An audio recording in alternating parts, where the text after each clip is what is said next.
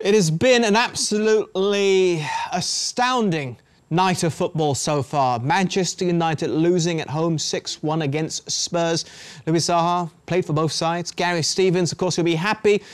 Your career never took you to Manchester United. You were at Tottenham all the way, with Brighton thrown in for good measure as well. But so, Louis, I need to ask, how are you feeling right now? What's going through your head? I'm devastated for every fan of United. I'm devastated because I think the players let themselves down. The one that could look definitely to the performances, the defense, the organization, all this went apart in the first half. But after, there is like, I would say like, there is nobody to actually help each other. It's like, oh, someone's making a mistake, but then the other one's going to make a mistake. And there is actually not having help from whatever a great goalkeeper, or there is nothing. I mean, like from what I look at the overall situation, yes, this performance is one of the worst I've seen. And in terms of like, not giving up, but just like don't have that kind of like solidarity. So as a fan, or as just someone who tried to criticize, I'm not going to be harsh because it's only one performance, but this one is just not the standard that you expect from any team from, let's say, the top five. I don't think that they deserve to be even like mentioned in this race, because it's like, it's too much a gap. It's way too much.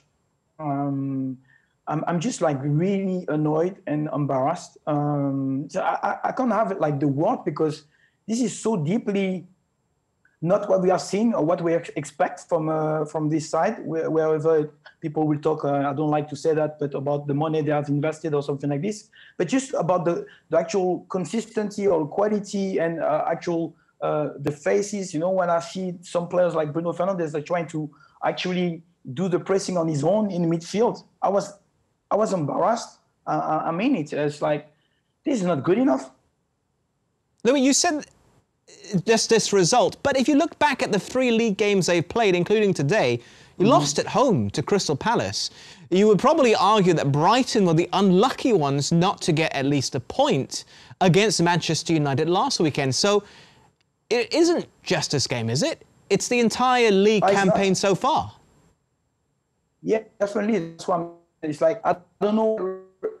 At first I said, oh, maybe it's because it looked like it's heavy preseason. You feel like maybe the legs are heavy and they will kind of like increase, like feeling better, feeling lighter and get more inspired. There is like, obviously a few signings will come and all those things that, like you say, it's up, and when you grab points, it's okay.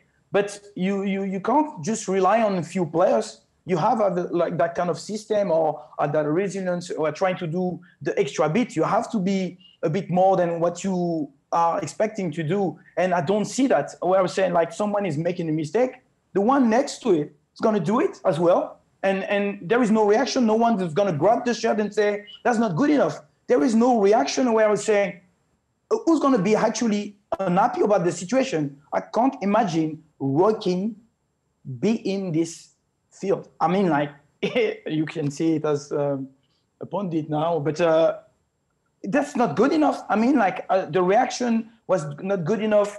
I've seen things that it's just like around the same. Yes, of course, like 3-4 games is not enough to maybe kill a team, but this, in terms of like signal, are really worrying, really badly. Did anybody deserve to wear the shirt for you for Manchester United today? Was there one person that stands out, at least in positive light? Yes, let's say that you could see that maybe some players try, and I don't, like I said, I don't kill players. You know, you have your bad days. Let's say as a unit, yes, that's unacceptable. Not to pick a player and say, oh, yes, you had a bad day. It happens. So I've been a player, so I won't do that, you know. Obviously, there is moments in life you have to pick your chances. Wherever, like, you feel like maybe it was an opportunity, you have to take it. Today, any player should have like look at this as an opportunity to do better, because the 3-4 games before, it was really bang average, and that's not good enough. Even if you score a goal today, Bruno Fernandes, whoever, will be feeling part of that thing. You can't just like put yourself out and say, "Oh yes, I'm fine." It doesn't work this way. This is a team, and everybody should be feeling concerned. And even I will feel like really it will be helpful that they fight in that dressing room.